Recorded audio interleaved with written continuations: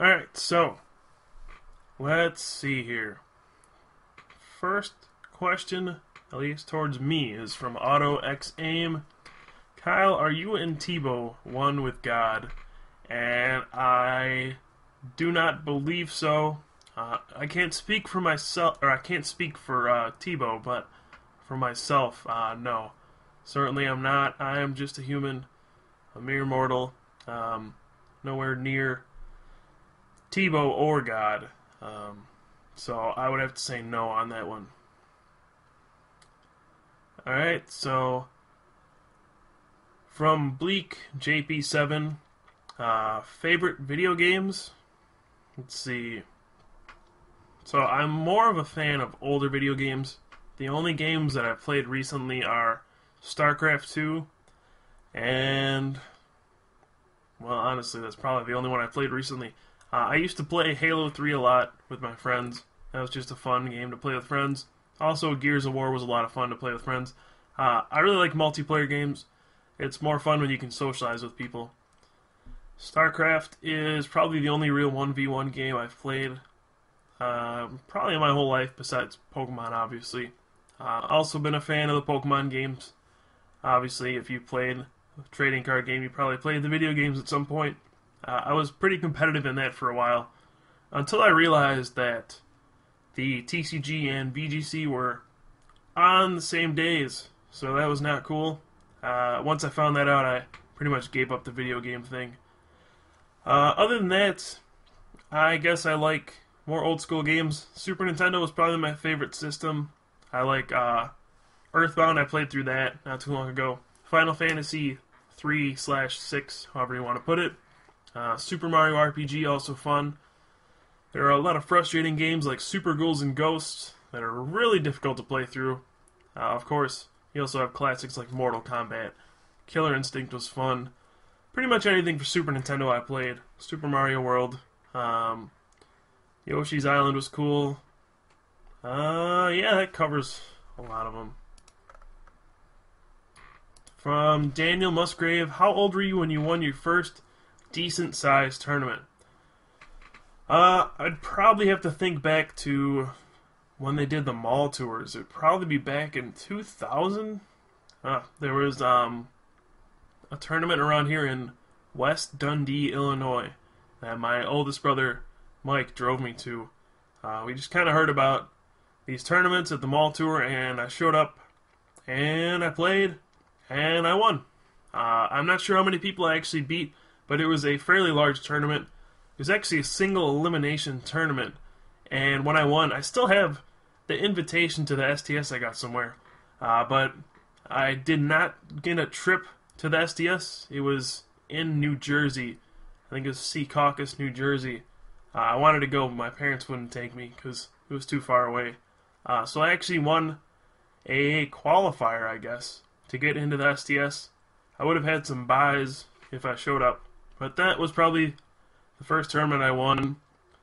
And man, that must have been 10 or 11 years by now. Man, I actually don't know. Probably 11 or maybe even 12 years ago. I think the latest set at the time was Gym Heroes. So, yeah, long time ago. Alright, from Twister4815, what are some of your favorite hobbies besides Pokemon TCG? My favorite would be StarCraft. I play StarCraft 2, I watch it. If you haven't actually watched StarCraft 2, it's really fun, really cool. Check it out. There's a bunch of different streams you can watch at all times, every day pretty much. They have TV studios in Korea, and I think there's one in the US now for the IGN Pro League. But yeah, Korea, there's a whole TV studio they broadcast almost every day. Just StarCraft 2, professional StarCraft 2, so it's neat to see like a whole professional broadcast just for video games. So, if you've never checked that out, I would do that. It's really cool. Other than that, I enjoyed just sports too. Basketball was always one of my favorites, but I'll play almost anything. Pretty normal person, to be honest. Nothing too crazy. I guess the only crazy thing would be StarCraft, so Those are my favorite hobbies, I guess. Let's see. From that one guy, 293, have you tested with Next Destinies? And if you have, what do you think? I have not. I'm still in City Championship mode. I don't know how you can test with Next Destinies when you don't know what's in the set yet. But no, I don't know. Let's see, from Jack Eiler, do you think Mewtwo EX is all hype? If not, what do you think the best deck will be with Mewtwo? No, this card is definitely not all hype. It is extremely good. It has 170 hit points, and you can put Eevee Light on it. That's dumb. The attack is very good as well. Both attacks are very good. I don't know what the best deck will be with Mewtwo. I haven't really gotten into that yet. But, yeah, it's going to be good. I don't know if it'll be worth the $65 or whatever it's being sold for, but it's very good, and it'll be played a lot. Alright, let's see.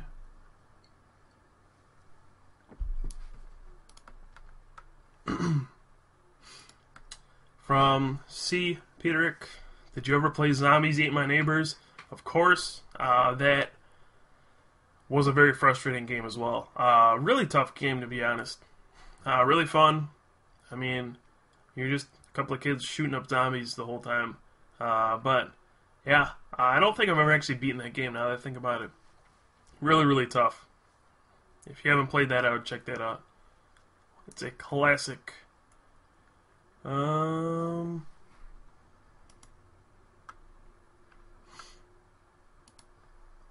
see. You guys are just talking about how many people are actually watching. No, it kind of freaked out at the beginning, but there are not 400 people watching this.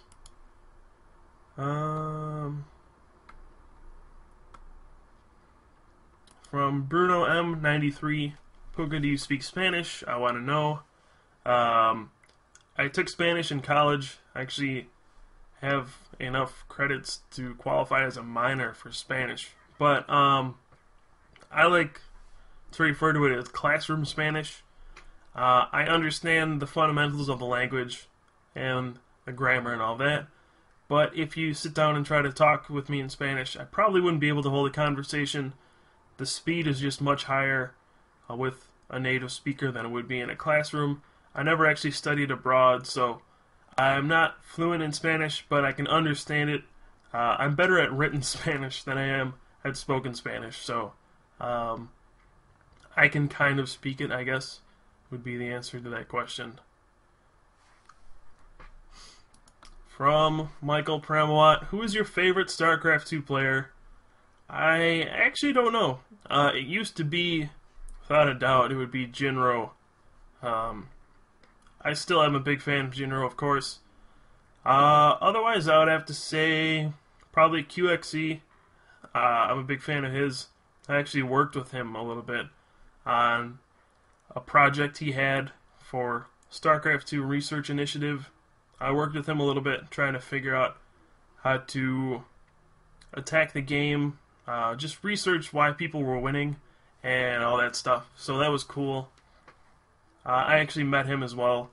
He's actually going to be around here this weekend. I might go see if I can go to that tournament and catch up with him. But, yeah, I guess it'd be QXE. He was a cool guy in person, and I really like watching him play, too. And he had that famous all-kill on GSTL, so, yeah, I'm a big fan of him. Otherwise, it would be probably MVP, just because he is the best. From, I'll just say it's Adam Garcia. Did you watch MVP versus Lucky? Oh my god, so good. I actually fell asleep after the first game when MVP went mech, like an idiot. I didn't watch the rest. I just assumed MVP would win. So, no.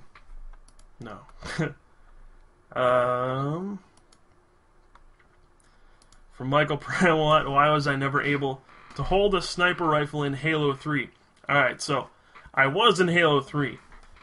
By that point, Krim had stopped playing, which is why I was able to hold one. But in Halo 2, when I would play with Krim, I I mean, I wasn't very good. I just started playing, and Krim was like, he thought he was the man. He thought he could beat anybody in Halo 2.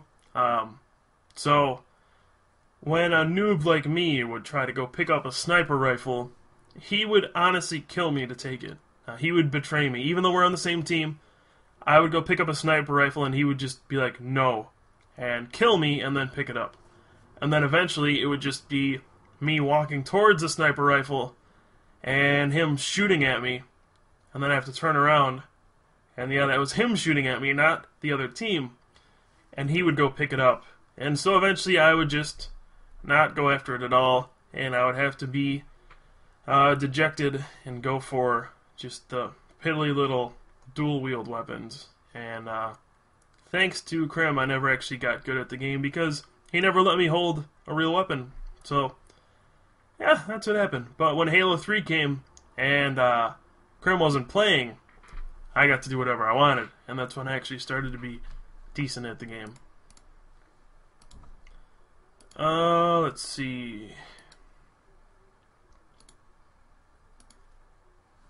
From Bleak JP7, what's your rough record against the other Top Cut members when it comes to legit, no gimmick format, etc. Pokemon games? To be honest, I haven't actually played against Top Cut members too often. I've played against Krim the most. I know against Pran we probably have somewhat even record. We've only played a few times in tournaments, and they've been at like marathons, so they don't really count that much. We're probably actually like, I think I have like a 2-1 advantage over him, maybe in tournaments. In practice games, we split them. There was a series at Worlds 2010 where we were playtesting for Worlds, where I beat his Guardy with my Lux Chomp over and over, thanks to Miss Magius and Ambipom and other just stupid tricks. And it tilted him enough where he actually took the Dusknoir out of his deck and played Pokemon reversals just to beat me. Thankfully, we convinced him not to run those at Worlds, but that was the one time where I got the best of him for a little while. I think overall we're probably even in games though. Drew, I haven't played against a whole lot. When I do, I'm actually known for being very good online. Like whenever I play online, I just have a very good record. I've beaten Drew quite a bit online, but then when we play in real life, we're probably about even. He probably has the upper hand in real games. But yeah, online, I don't think I've ever really lost to Drew. Now, my rivalry with Krim dates back quite a few years. In the beginning, I think one of the first times I played against Krim, he was playing a Scissor. This was, you gotta remember, this is way back. This is like Skyridge, those cards, Expedition, the E-Series sets. I played against Krim. He was using a Scissor Muck Ferret deck, which was the big deck at the time, and I was using my trusty Meganium deck. And I thought I was just clever because there was this Ladian that for 3 energy did 50 with Swift, and it got past all metal energies, all effects. And this Scissor had 80 hit points, but it would have Goldberry, so it heals 40 damage off of your Pokemon in between turns. So I would have to put a Strength Charm on the Ladian, hit the Scissor for 60, Goldberry would bring him down to 20, and then I would play a second Strength Charm and knock out the Scissor. And this was my grand plan at the time. I thought I was clever. In reality, it was stupid and horrible. But when I played against Krim, this was the infamous start to our series against each other. The first time we really got to know each other, because he freaked out on me so bad. I played one Strength Charm on the Ladian and hit him for 60. And he took like a 10-minute turn just sitting there debating with himself. Is this guy stupid enough to play 2 Strength Charms in his deck? Now, I know he's stupid enough to play Meganium, he's stupid enough to play Ladian, and he's stupid enough he already played 1 Strength Charm. But does he actually play 2? And he sat there for 10 minutes, and finally he said, alright, there's no way you play 2 Strength Charms. Nobody's that stupid. And then I played the second Strength Charm, and I won the game. and he went on like a 15-minute rant about how stupid I am, how bad I am at this game, how lucky I am, and how he's the greatest player in the world, and how I should never win. So from there, we played a lot, and he actually had the upper hand on me for quite a while. But then when he came back, he didn't play for a while. He would play every now and then, but he didn't start going to tournaments again until 2009.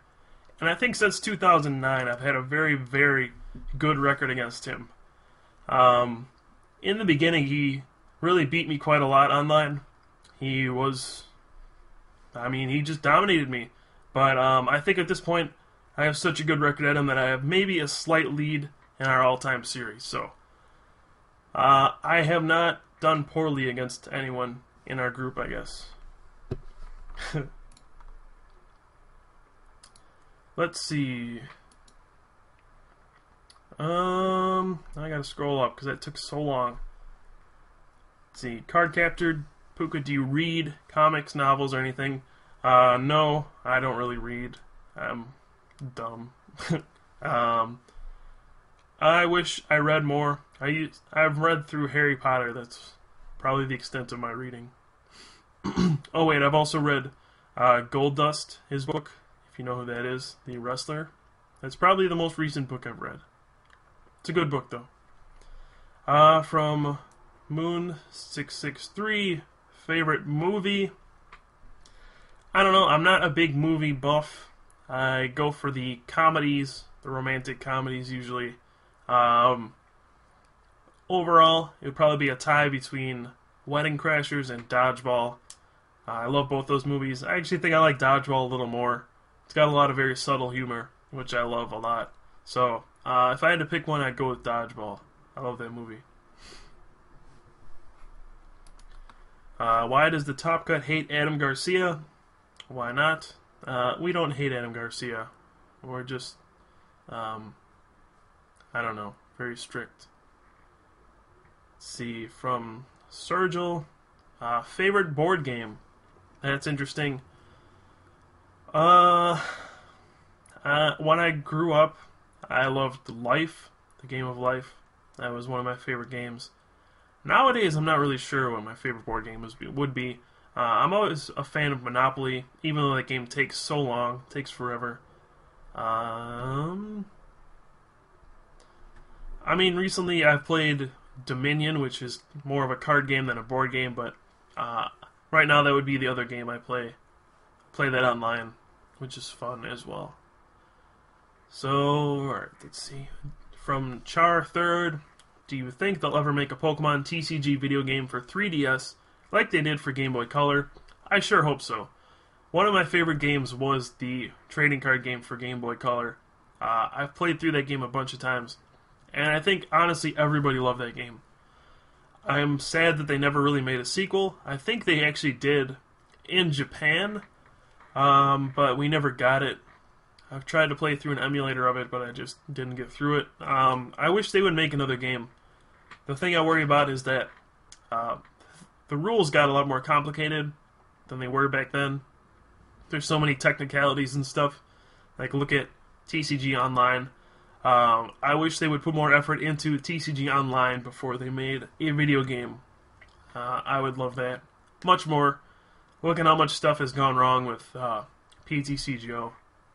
When you look at that, how can they manage to make a video game for the trading card game if they can't manage to do that? So, I would rather see the online version first.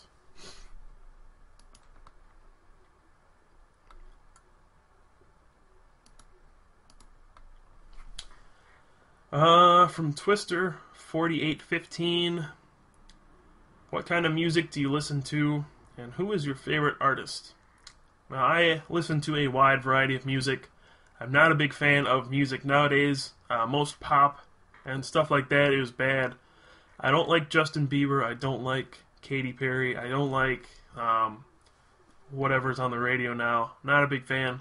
But honestly, I listen to mostly rock stuff. I'll listen to other stuff every once in a while.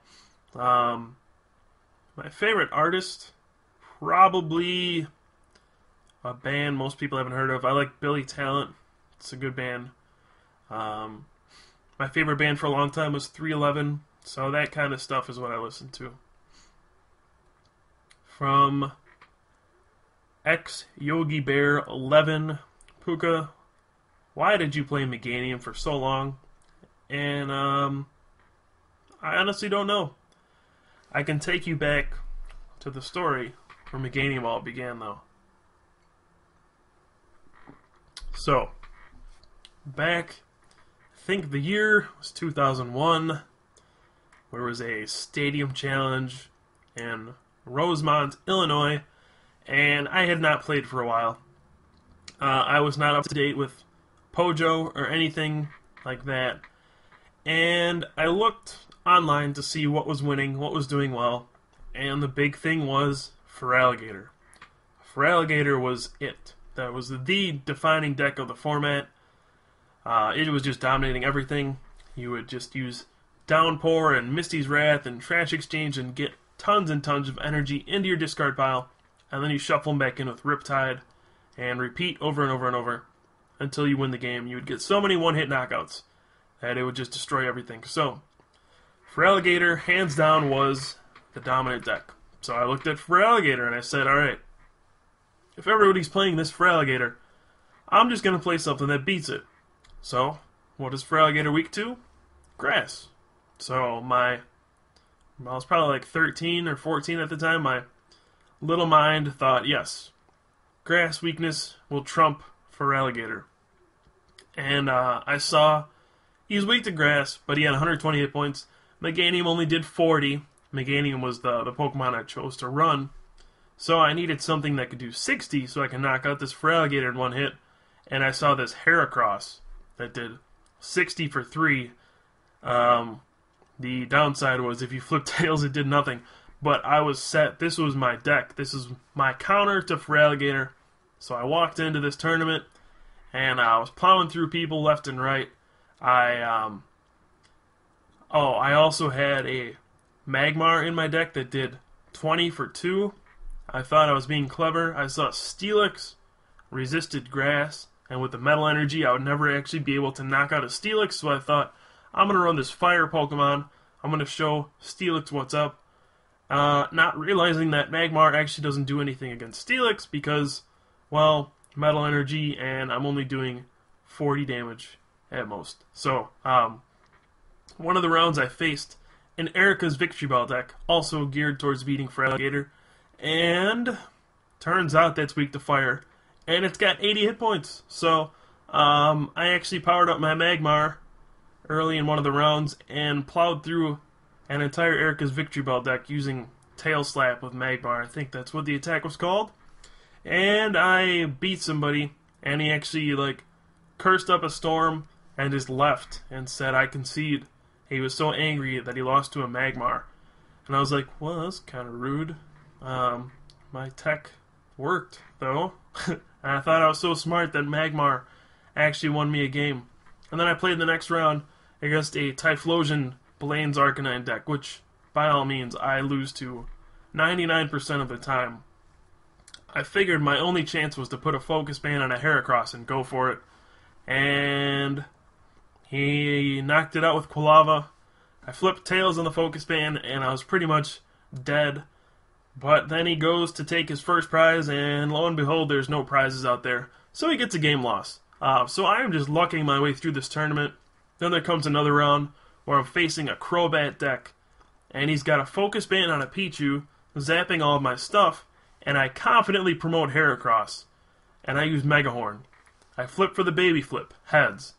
I flip for Megahorn, heads. He flips for Focus Band, tails. And I knock out a Pichu. He sends up another one, the exact same thing happens. And he's just sitting there shaking his head, and I'm just sitting there taking my prizes like, yeah, this is how the deck's supposed to work. And I ended up X and 1 with my Meganium deck. And I lost in top 8 to Tom Dozel, actually. Because I used Eek with Cleffa and didn't flip for the baby rule. And shuffled my hand into my deck. So I lost my whole hand. Had to put out a 7th prize, he got to take a prize. Then he knocked out Cleffa and I lost. So, that's where the glory of Meganium started, and from there, I always just kind of thought it was a solid deck. Feraligatr continued to be good for a long time, and then water decks really were good through those times. Kingdra was good. Feraligatr made a comeback as well, and there was a water-resistant Meganium, so I started to play that, and it was just my favorite Pokemon after a while. Oh yeah, Kabutops was also a big card at one point, Kabutops Steelix. So, I don't know, I just liked it, and it was my thing, so I stuck with it. And that is my story of Meganium. So,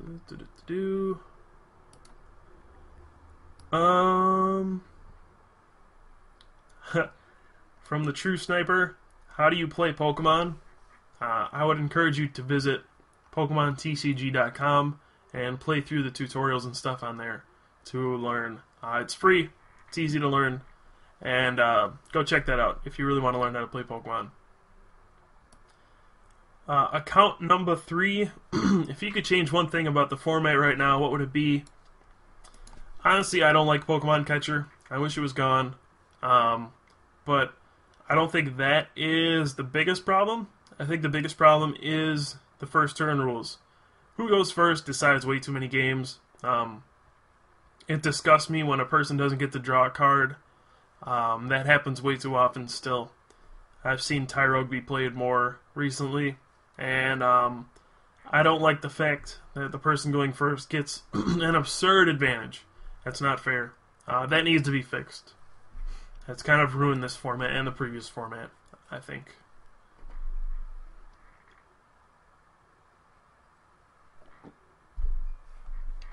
From Bruno M93, do you think 6 Corners will be a strong deck with Next Destinies?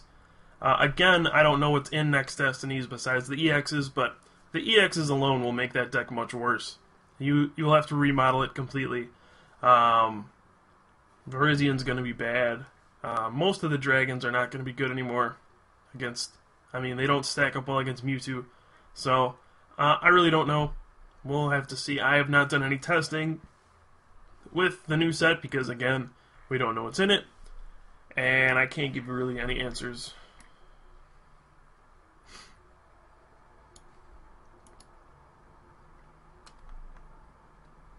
Let's see...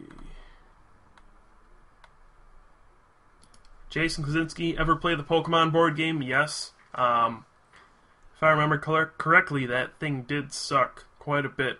But I did play it. I owned it. So, it was a lot of fun. I don't know. I don't know where it went. I wish I still had it so I could play it. I just remember you had to do battles and get through the Elite Four and all that stuff. But, I would like to play it again if somebody has it. I don't really remember it. Oh, and there you go, where he says you battle the Elite Four and stuff. Yep. Let's see.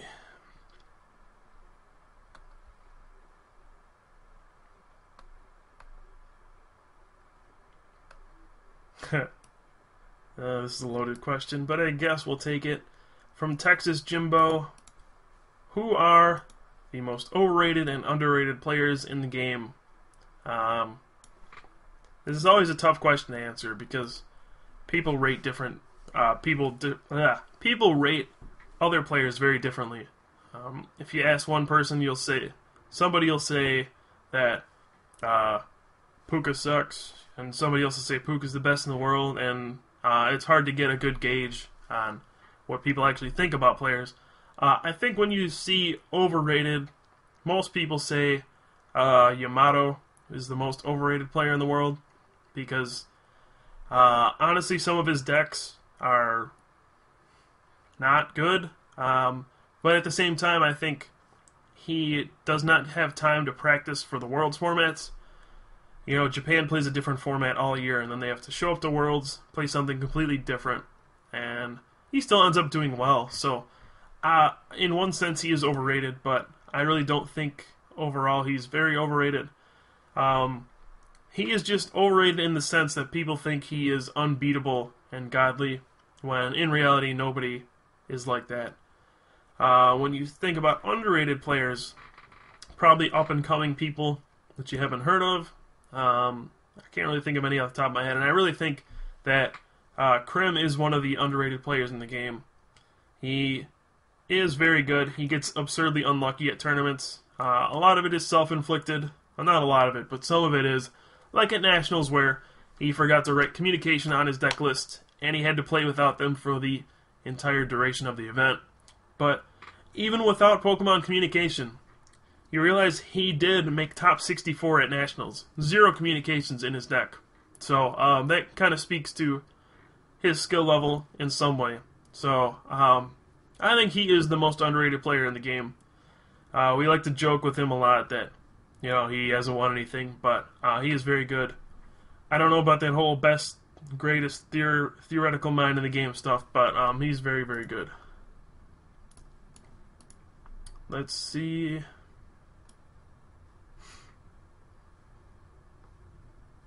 Oof. From Jace Patrick, who is the worst Masters Division National Champion in Pokemon history? Oof. That is a loaded question. It's tough to tell. I think when you look at it, it's too soon to say anything about Justin. I mean, he is the most recent winner. Give him some time before you say he's underrated or overrated. But I think you go back to 2004, the first national champion, which was J.C. Sturkey. Nobody really ever heard from him again. That was kind of a once-in-a-lifetime win for him. I think that might be the worst person to win, just because I've never seen him do well at a tournament ever again, and I actually don't even know what happened to him. The best, I'm not going to say myself, because that's just pompous and stupid. The best probably would be Chris Fulop. I mean, for as wacky as his decks are, he is tactically very sound at the game, and he understands everything, so I would probably put him up there.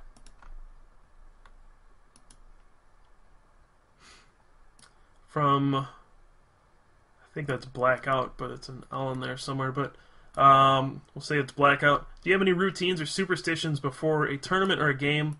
No, not really. I don't really know if I do anything wacky before a tournament. I don't get much sleep, that's for sure. But I don't really sleep before tournaments. I don't really eat much before tournaments. My stomach gets a little weird. I still get nervous before tournaments, big ones anyway. So no, I don't really have any superstitions other than not being prepared for them. What else?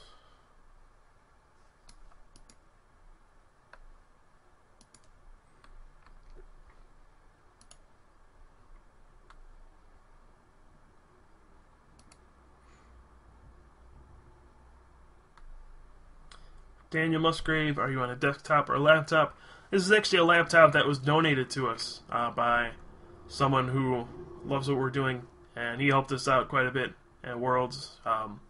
Donated this laptop, so thank you for that. I use this laptop for everything for the Top Cut, so it's a very nice laptop.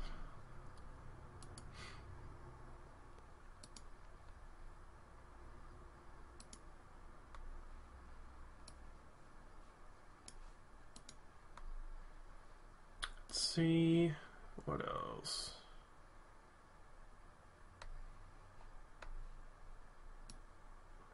From MJ92, what's the best comeback you've ever made?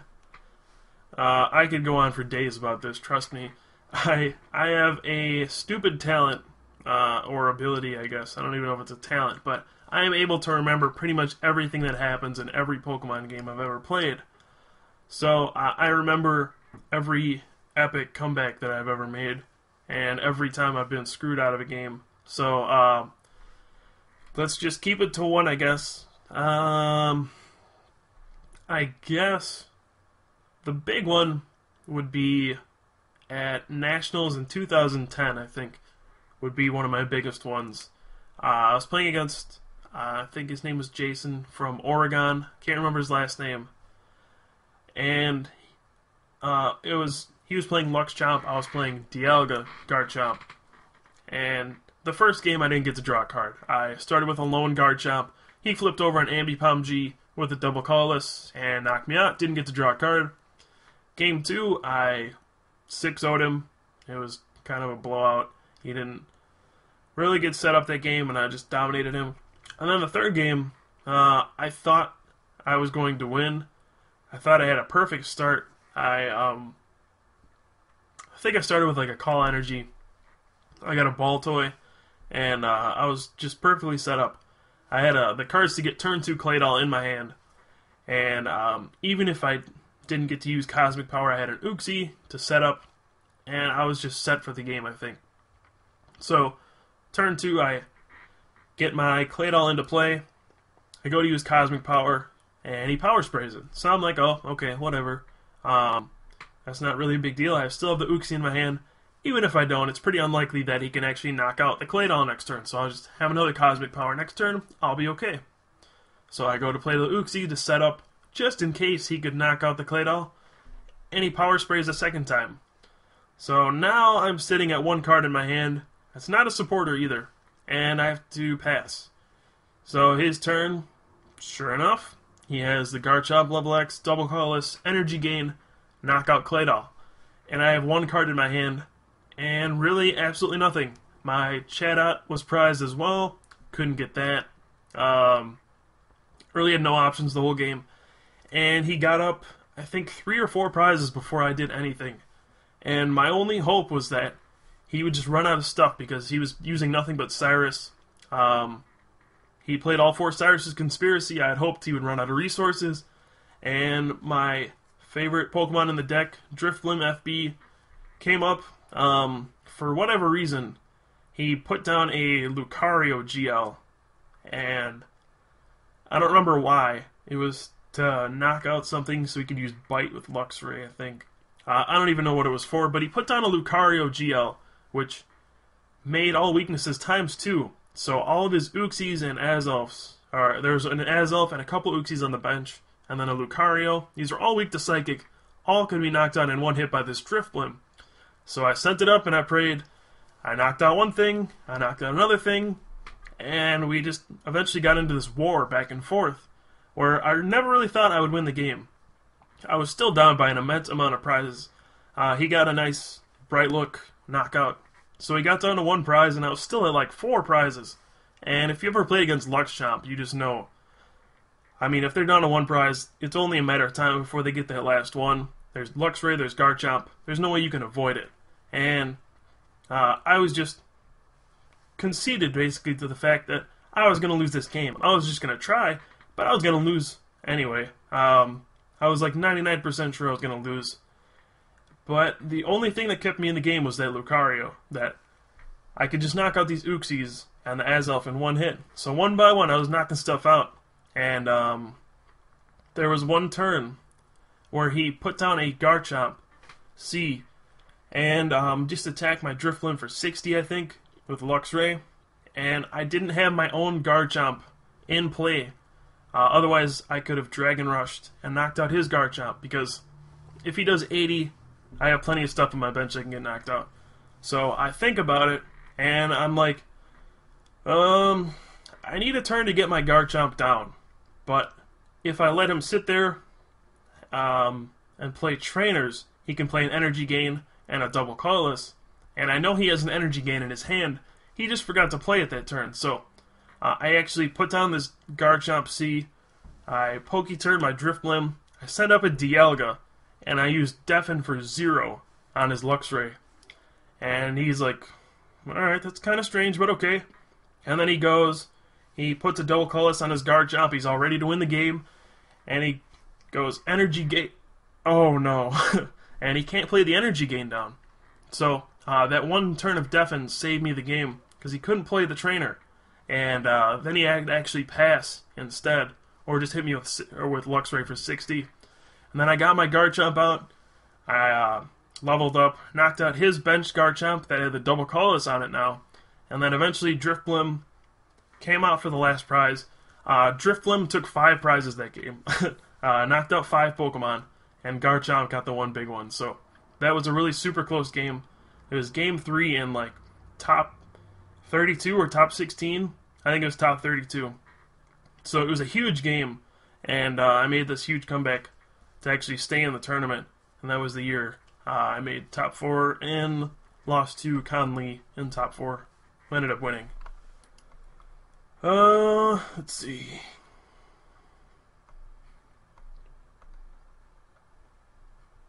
So yeah, there's that story.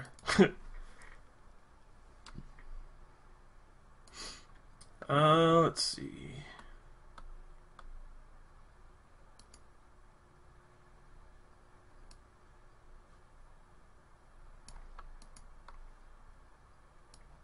From Soviet Greyhound, the most arrogant / cocky player you have played against, and explain how he was arrogant / cocky.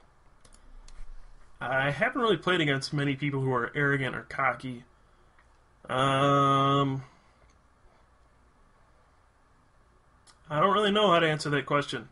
I've never really had anybody get up in my face, really. I've had very few bad experiences playing Pokemon. My worst one, still to this day, is probably the Chuck story, where I'm playing against Chuck in Regionals 2005 in the top 4, and the winner of our game gets to go to Worlds. Game 1, he hits like 3 out of 3 Pokemon reversals and just basically just destroys me the first game. Game 2, it's more a normal game. I beat him. And then Game 3, it's just this big game. The winner gets to go to Worlds, wins more scholarship money, etc. And I start with a Dunsparce, which is the best Pokemon you want to start with. For 1 energy, it lets you search for 3 basics, put them on your bench, and that basically sets you up. And so he starts with this Shroomish, which is a 1/1 Breloom line that was meant to beat Rocklock at the time, which totally did not work at all. But he played this Breloom line. He starts with this Shroomish that for 1 colorless does 10 and puts me to sleep. So he puts me to sleep, and my Dunsparce stays asleep. So I don't get to use Strike and Run, unfortunately. The Dunsparce stays asleep. And my next card was actually a Heal Energy, which would have woken up the Dunsparce. Go figure. But he gets his turn 2 Breloom and knocks out the Dunsparce, and all I have left is a Slugma, and he knocks that out as well. Which, I mean, is already depressing enough. You're trying to get to Worlds, and you lose. I was probably like 15 or 16 at the time, so not the most mature person in the world. So I already took it kind of hard. And then there's Chuck, who just gets up and starts screaming and dancing around me. He's just going nuts. He's like, woohoo! And he points in my face and starts laughing and says, haha, I screwed you out of Worlds. And he starts going around dancing in front of me, saying how he's the best in the world. And he's going to Worlds, blah, blah, blah. And I was actually like so heartbroken that I was actually on like the verge of tears. And like to this day, I'll never forget that. Like, how big of a jerk can you be to do that? I mean, Chuck was just excited, but you don't do that. There's a lesson. Don't do that to people.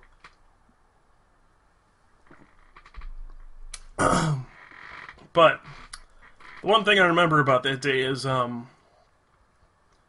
Jason Krasinski was there as well, and I had just pretty much screwed him out of the top 8.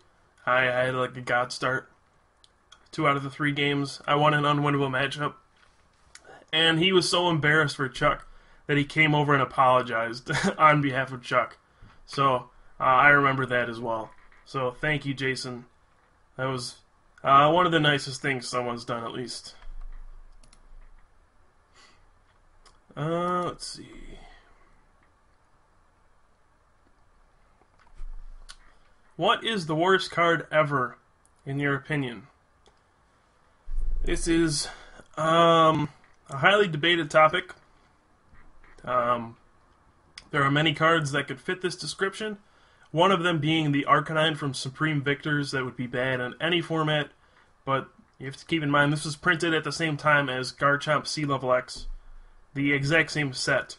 So I think for 1 fire, 3 colorless or something, it does 50 combustion, which is just terrible.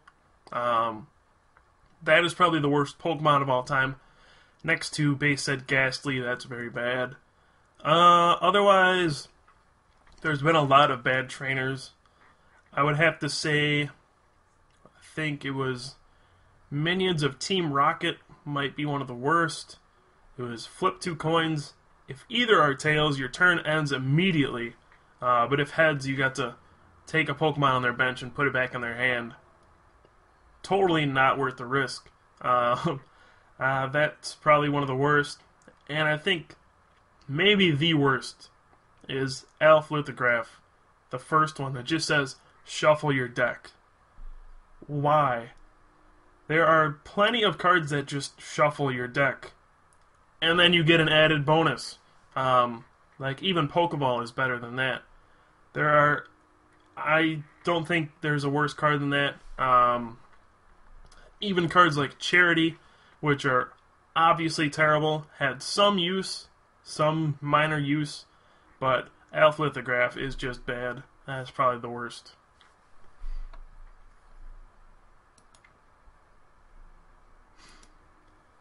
Let's see.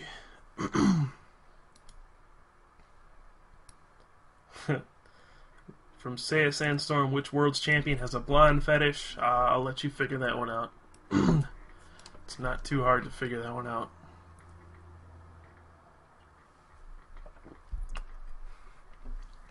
From Jace Patrick, who made the call at the Florida Marathon? That would be Skylar Knopp. He made the call.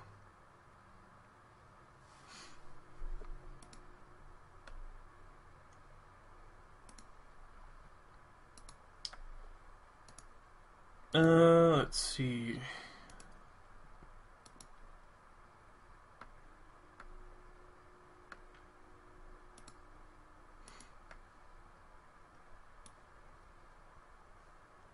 From Ben Donzu, what are your thoughts when the first few cards came out and Haymaker was the best deck?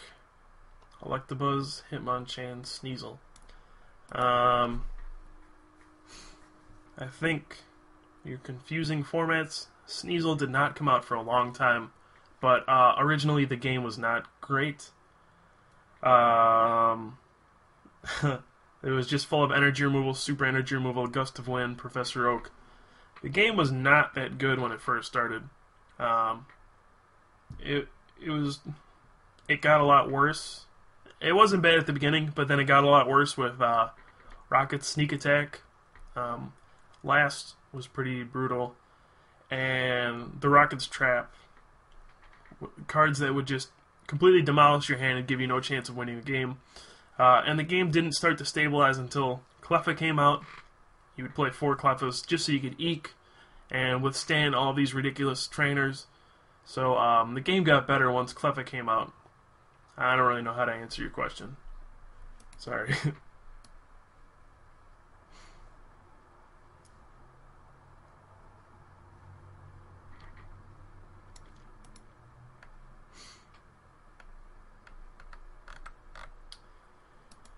Alright, so from MJ92, who got you into playing Pokemon? And this, pretty simple question.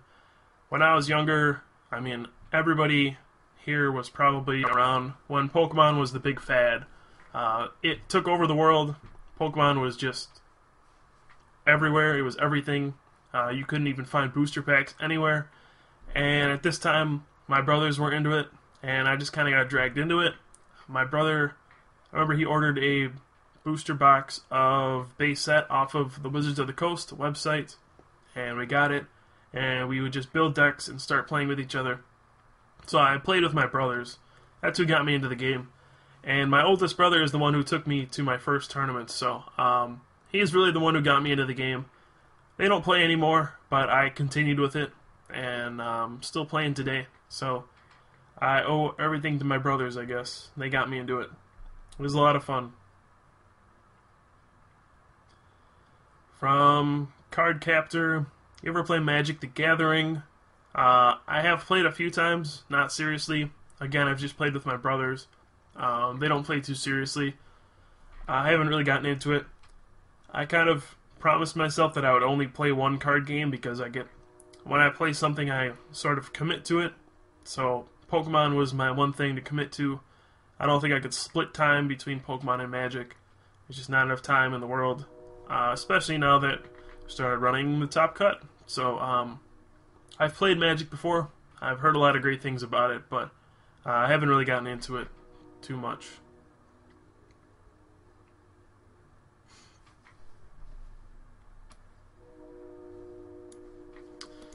From Bleak JP7, what was your favorite tournament that you played in that you didn't win?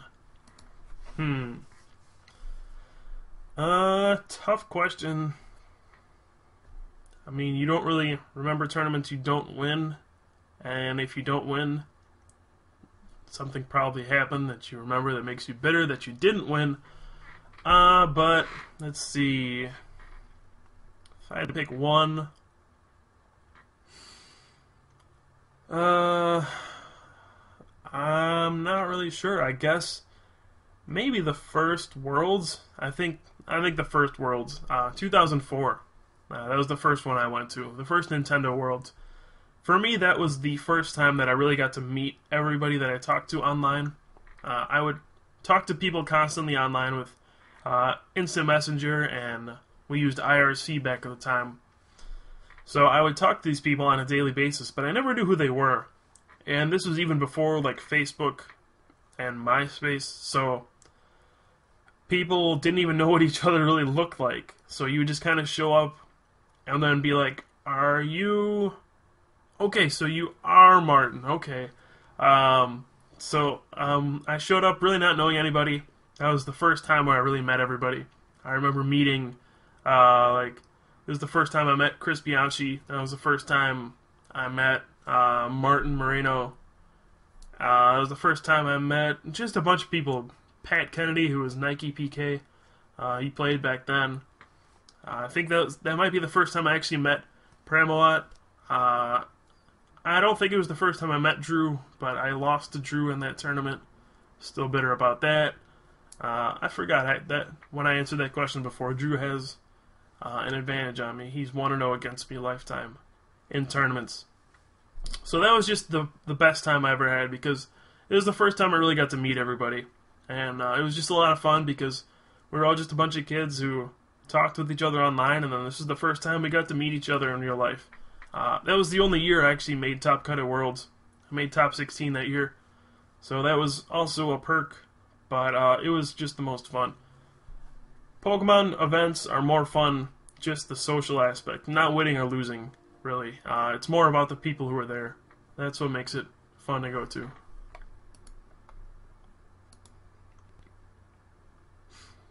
Alright, from SoCal Matt, what beats Troll? You lost to Crim's Durant, so I will say it loses to Durant.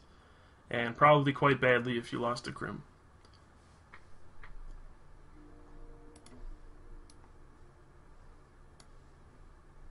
From Jace Patrick, most attractive Pokemon player.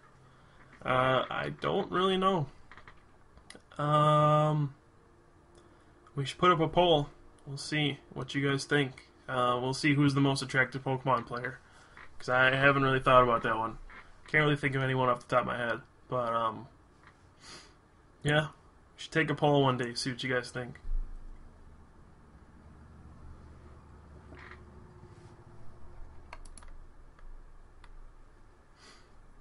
From Sergil, Super Bowl picks.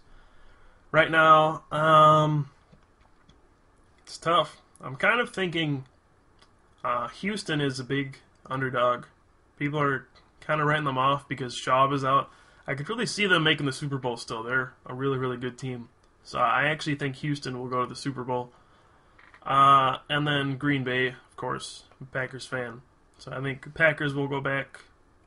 And those will be the two teams.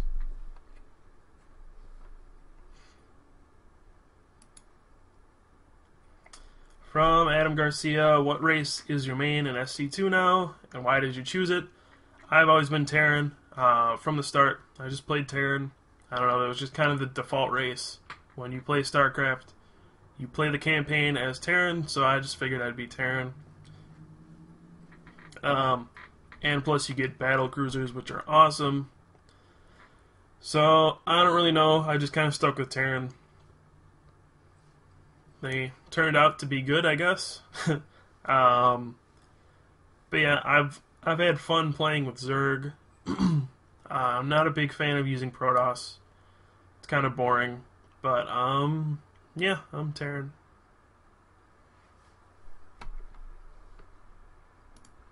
MJ92, what's your opinion on Prism Energy? I don't know why basic Pokemon needed more help. They already have Eviolite, and they're also very good already. So I don't know why you needed a Rainbow Energy just for basics. I am not a big fan of that. But it's going to be good. It'll be played. And actually, I'm going to grab some more water. I'll be right back, so feel free to keep asking questions, and when I come back, I will keep answering them. So, be right back.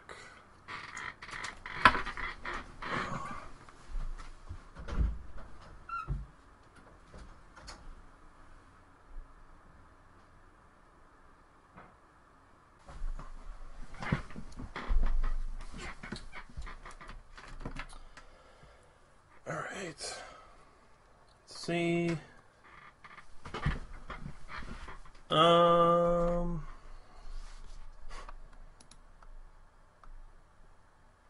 From Abu Doggy. Hi, Doug. Favorite SC2 build? Now, I don't really cheese much or do all-ins when I play. I like to play longer games, but when I do, my favorite build was always a Thor Rush. That was just my favorite build, because it just seems so silly. You just rush to this giant Thor and just kind of try to bust down your opponent. Surprisingly, it works well a lot of the time, but once you get higher up in the ranks, people figure out how to stop that. But it was still fun when I did it. I love the Thor. It's a really clunky, big unit, but it's fun to use.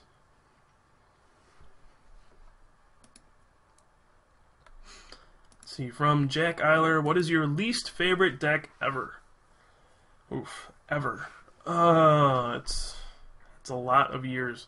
I think I wouldn't have said this like a month ago, but after getting back from the Florida Marathon and playing a few games of base through Neo 4, I think Slowking Murkrow is my least favorite deck ever. That should not have existed. Slowking was way too powerful.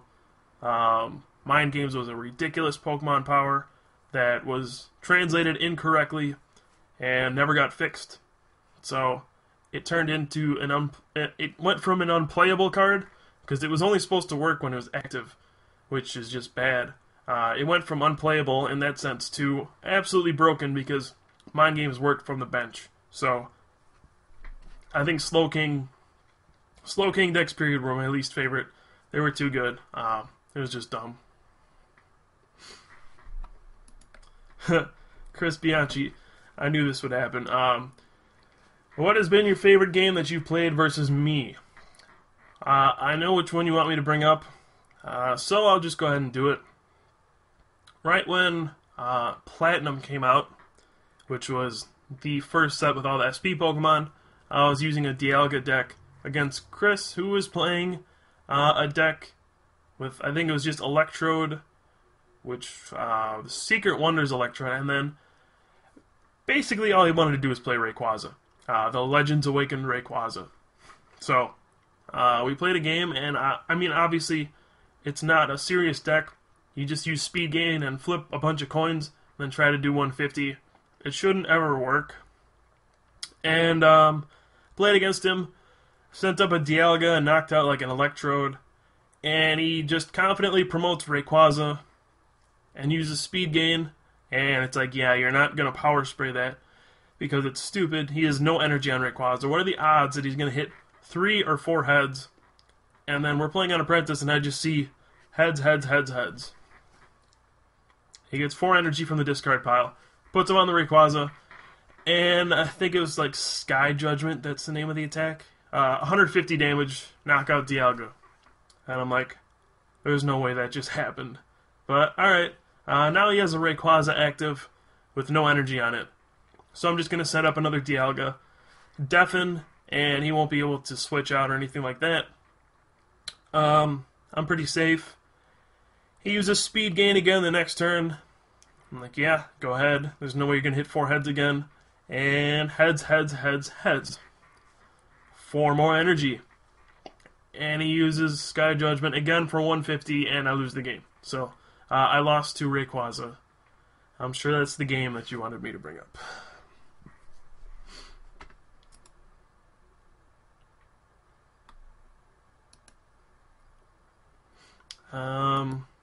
From Bandanzu, have you met any Asian players at Worlds? Yeah, you meet Asian players every year. There's always people from Japan there. I had the honor of hosting Top Gun Invitational this year, which included Yamato and Yuta Komatsuda. So we had 2 Japanese players in that event, and we got to interact with them a little bit. So anytime you can interact with people from other countries, I think it's cool. And I actually got to interview Yamato. So yes, I've met plenty of people from Asian countries.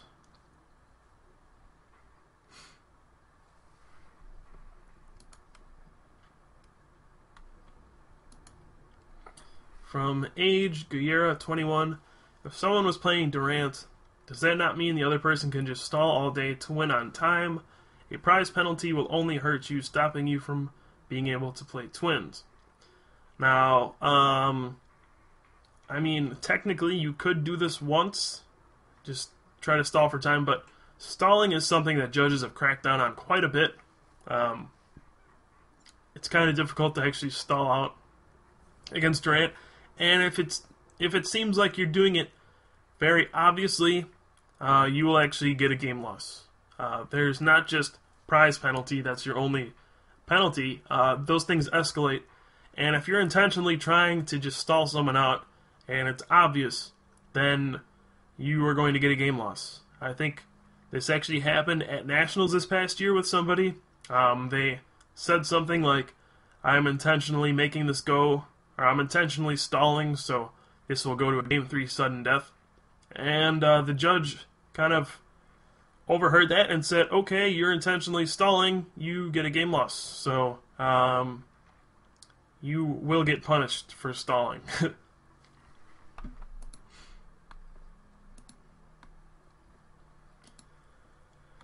Right, from Oregon, what do you think of EXs? Which ones do you think will have the largest effect on the format? EXs are way too good. They're way too strong. They're going to dominate the format, I think, for the time being. Mewtwo will have the largest effect. And then I think Zekrom is also good. Not too sure about Reshiram and Kyurem or Shaman, but Mewtwo for sure, then Zekrom probably are going to be the 2 biggest ones. Uh-oh. Now we're getting into it. From SoCal Matt, who do you think is the best player on the Top Cup besides yourself? And who's number 2 and 3 too? So I won't rank myself. You're asking me to rank the other 3 guys, which I'll do in terms of, I guess, results. So I think Pramwine has had the best results overall. He did take second at Worlds a couple years ago, and he's also done consistently well. He's probably one of the best players in the world, so I'll give him that. Probably rank him above the other 2, but you have to realize when I'm saying above the other 2, this is like a very, very slight difference. It's not like, oh, he's so much better than everybody else. No, everybody is very, very good.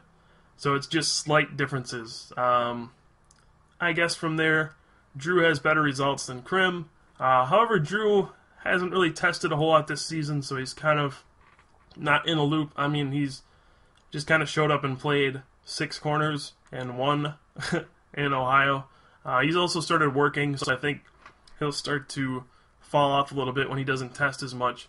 So, I think in the meantime, we'll put Krim there if he decides to play more. We'll rank him a little above Drew, just because Drew isn't going to play as much, I don't think. But we'll see. I don't really know. It's hard to rank people in Pokemon. it's hard to make like a top 10 list of players, so it's hard to rank other people. But if we're just going by results, then we'll do Pramelot, then Drew, then Krim. Because Krim is the bottom of the ladder on everything when it comes to results.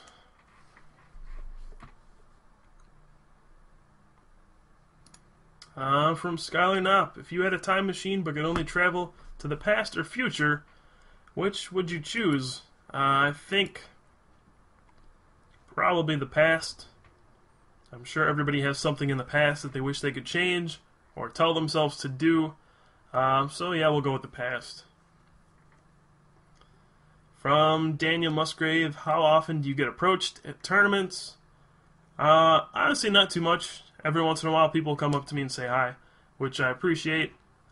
People ask me to sign autographs every once in a while, which is also cool. But honestly, not too much. People are respectful, I guess. I don't mind if people come and say hi, introduce themselves. I wish more people would, but at the same time, it can be annoying if people like follow you around and don't give you space. So enough people do come up to me, and I appreciate everybody that does.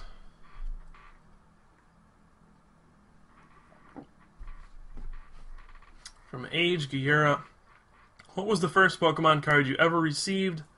Mine was a Lapras. I think mine is kind of lame, but it was the Machamp from the starter kit, the base set one. I think it was the Machamp, just because the first thing I got was that starter kit. So I guess the one that sticks out of there is Machamp, and I'll go with that.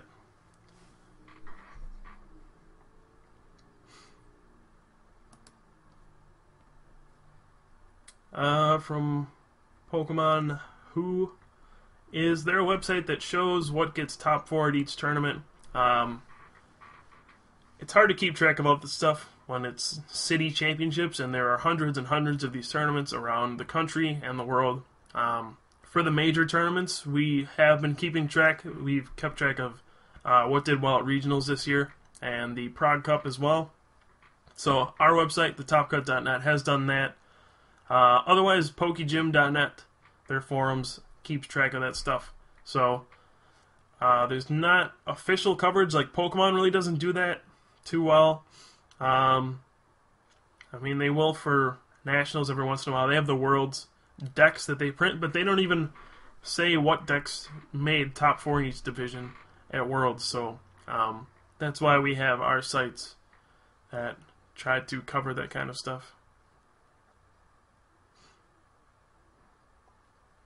MJ92, how much money do you spend? Okay, this is literally the question. How much money do you spend to Pokemon TCG? But I think it's how much money do you spend to play it. I honestly don't spend that much. Most of the money goes into traveling to events. I mean, this year alone I've gone to the Florida Marathon, which was kind of a vacation, but I guess it was for Pokemon too. Just traveling to events, driving places, going to nationals, getting the hotel for that, going to Worlds, flying out there, getting the hotel for that. Most of the money comes from traveling. The cards aren't actually that expensive. I mean, you do have to buy cards. There's a cost to it, but it's not super expensive. I really don't spend much money on cards. I have my own cards, but I end up borrowing cards a lot, and I end up winning cards from tournaments, so I don't buy a whole lot. But when there's stuff like Next Destinies, where you have a bunch of huge cards, you're probably going to have to buy them. And I'm going to have to bite the bullet and buy my Mewtwo, I guess. From XYogiBear11, how many Pikachus are in your room? Well, there's that big one back there. There's the blanket that has the Pikachu on it right there. And I don't know if you can see it, but there is another Pikachu back there. You can see the ear a little bit.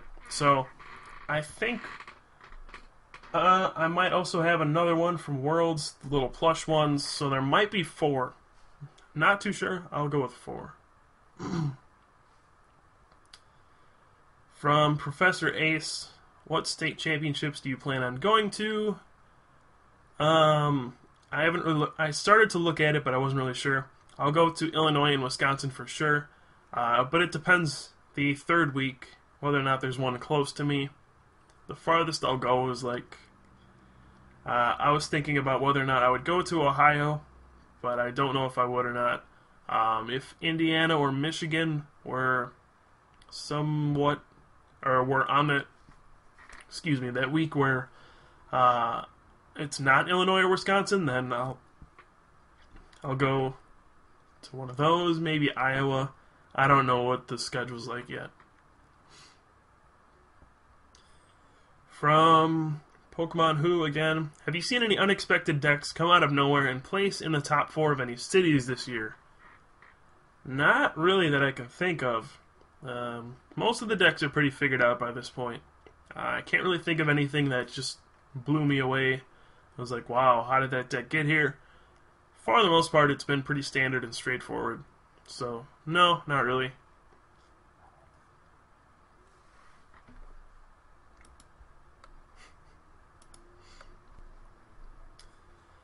From Top Cut Fan, are you seeing how immense Blake Griffin is right now? And, no, Sammy, I am doing this. I'm not watching Blake Griffin.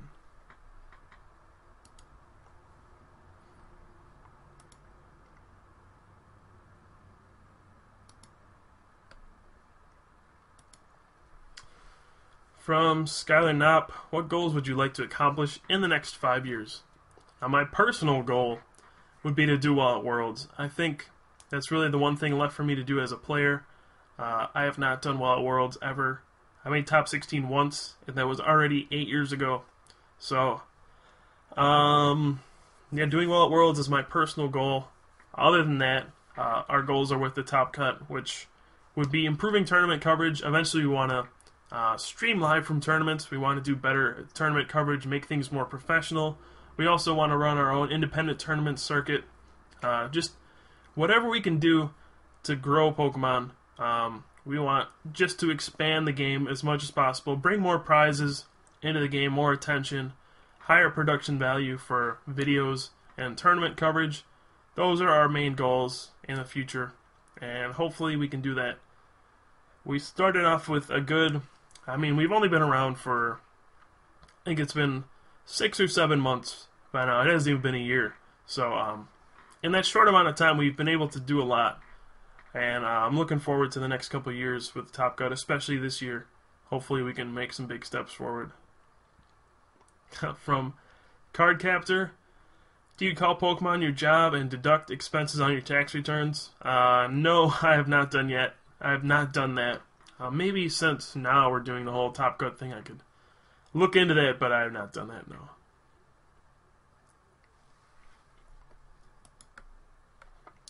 From Pokemon Who, what spring regionals will you go to? The one in Wisconsin is just the closest one to me.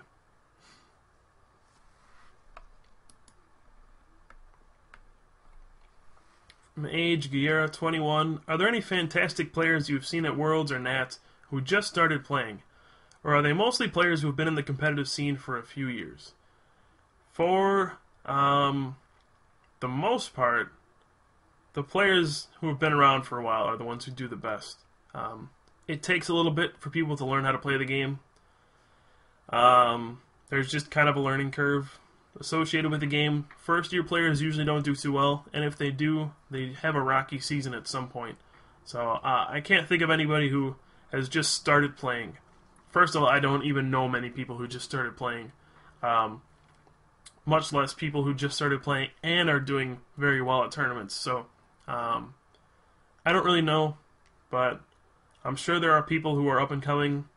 I just can't think of them off the top of my head.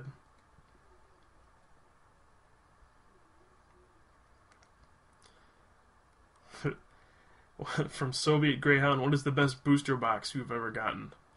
I don't really remember booster boxes, but when I was younger and Team Rocket had come out, not Team Rocket Returns, the first Team Rocket set, I went to my local card shop. I bought a couple packs of Team Rocket. I actually remember I bought 3 packs. And in the first pack, I just looked through the cards and I was like, oh wow, I got a Dark Raichu, which was the secret rare for the set.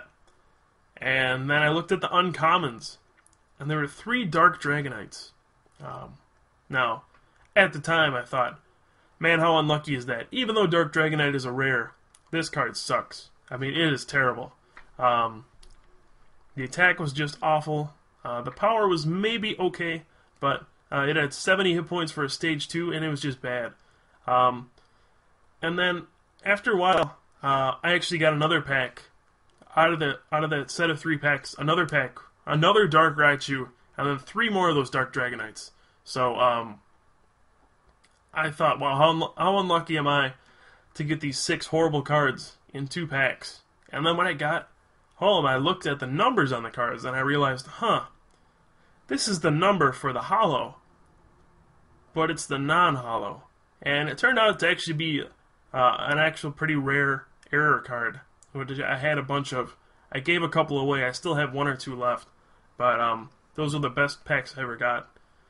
They were upsetting at the time because Dark Dragonite was horrible, but once I realized that these things are actually rare, that was cool.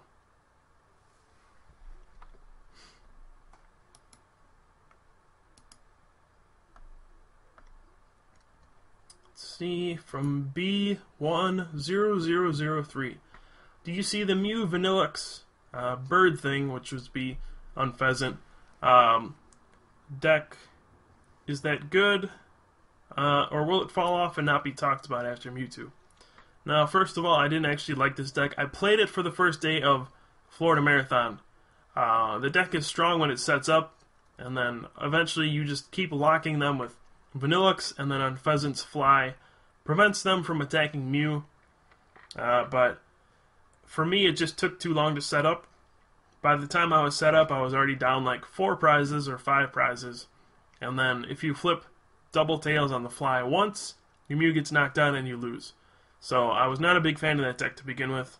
It might become better since you have less prizes to take against a Mewtwo EX. I'm not too sure how that's going to work, but I really wasn't a fan of the deck in the first place, so it's hard to tell.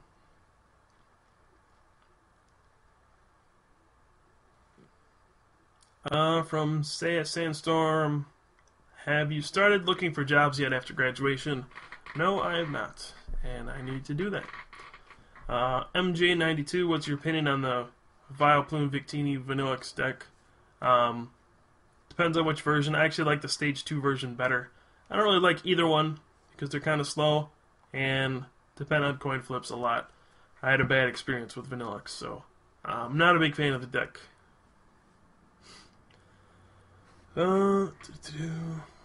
From Truck Effect, what are the chances of having an official booth at Worlds or Nationals to do interviews and commentary? That's an interesting question, which is something I would love to have set up. I mean, it all depends on our relationship with Pokemon USA and how much they're willing to let us do tournament coverage for them. But that's something I would certainly love to have as soon as possible.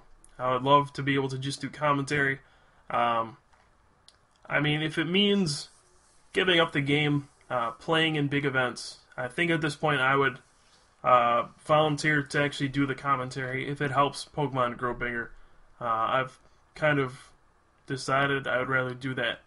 But, yeah, I mean, as soon as possible, I'd love to do that. Obviously, I love playing, but I want to help the game grow. That's why we started this whole Top Cut initiative thing. So, yeah, that's something I would really look forward to. Anything that could really increase the production value. And I would love to do, like, professional-looking games sometime soon. That's one of our goals.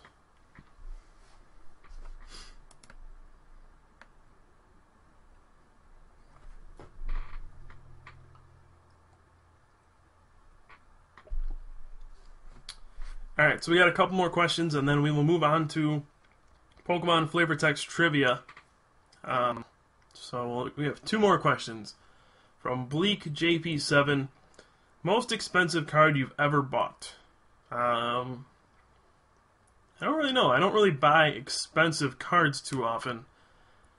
The most expensive thing I might have bought was Luxray Level X, and at the time it was cheap. It was like $20 when I bought it. So I don't really buy expensive cards. I try to get them before they get super expensive. Actually, the most expensive card I bought was Tropical Beach. I take that back. I bought a Tropical Beach for $80, so that is the most expensive card I've ever bought. And from Sable House, why are Kyles so dominant at this game? I don't know. Must be something to do with the name. I don't think any Kyles have done well at Worlds, though. I know there was 2010 where there were 2 Kyle S's in the top 4 at Nationals. So, I guess historically Kyle is a good name to have when you play Pokemon. Jason is also a very good name to have. So, that'll wrap it up for the Q&A section. We'll take a little break here and then get back. And we will do Pokemon flavor text trivia, where I read off the flavor text and you have to guess what card it is. And it's a game Jason Kozinski played last night. So it was a lot of fun. We'll try that again tonight. So we'll take like a 2 or 3 minute break and we'll get to that. It should be some fun. And just stick around in the chat, talk with people, and we'll be right back.